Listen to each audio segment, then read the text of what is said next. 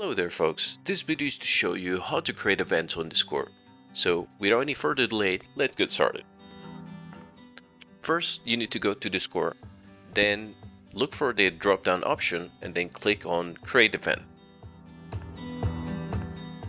Here you can decide where it's going to be your event. On the voice chat you can just select specific voice channel where it's going to be happening the event.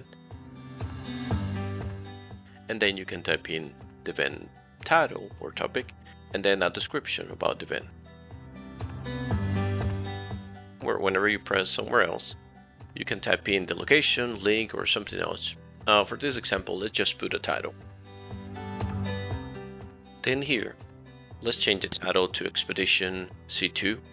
This is for the GTFO game, and then you will notice it has a start time and end time, which the other one didn't have the option. Now we can put the description for the event, and then we can just click on create event.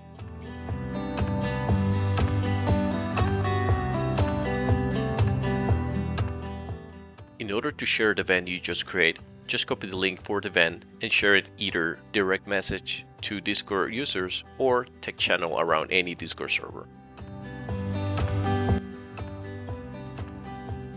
Any Discord user that can see the event link will be able to see the details of the event. Then the user will be able to see the title of the event, description, date, and time of the event.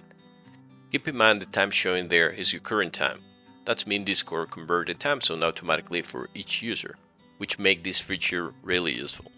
One more thing you can check on the events is the interested list, which shows all the users that will be joining for a coming event.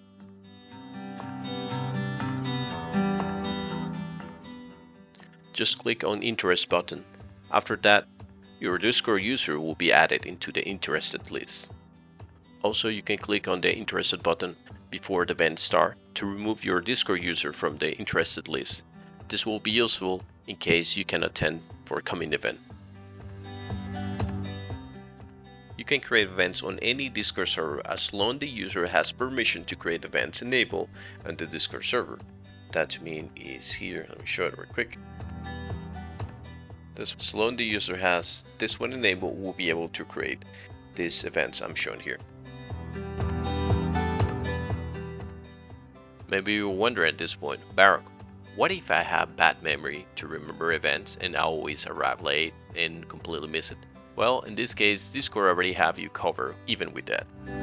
On the event details window, you can click there on the three dots and it will give you the options to add reminder. For this example, we will use Google Calendar that will allow you to get a reminder as an email and or a notification on your mobile or PC. Okay folks, this will be it with this video. I hope you find something useful, learn something new. Thank you for watching and see you around.